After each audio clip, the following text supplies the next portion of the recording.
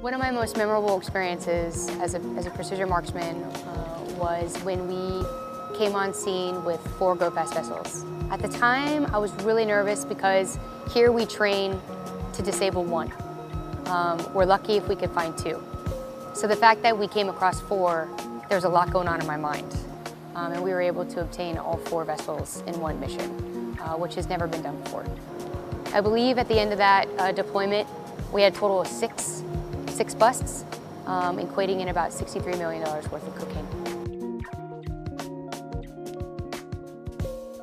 My name is Kimberly Dechmerowski. I'm an avionics electrical technician, first class petty officer. I was the first female counter-drug precision marksman here at HITRON. I'm gunner number 26. But I have had word that there is a female AET that is about to go through the program. So there is another female coming down the pipeline, and I think that's awesome because it's not just a male-female job, right? Drugs don't discriminate gender, so HITRON doesn't discriminate gender as well. And really, the qualification for a precision marksman is to be able to hit the target.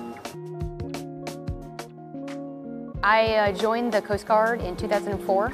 Right out of A school, I came here as my first unit. I got BA quals, and then I also went through the precision marksman course.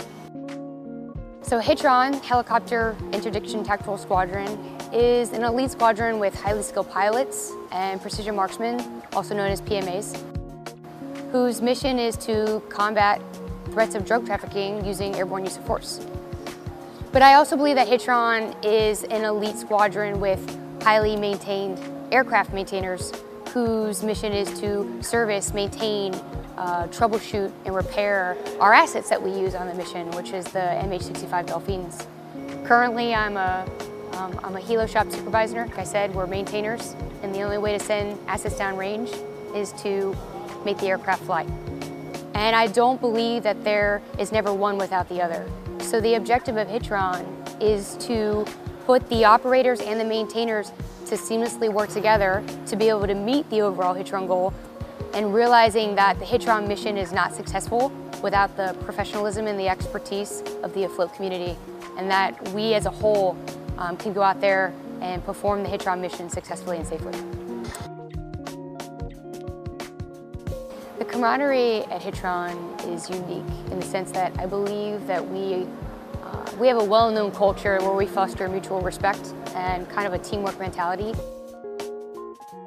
It's important because every mission is different, every experience of that mission is different, and we have to be prepared for every scenario. No shot was the same shot, so we have to be prepared for every shot that we take.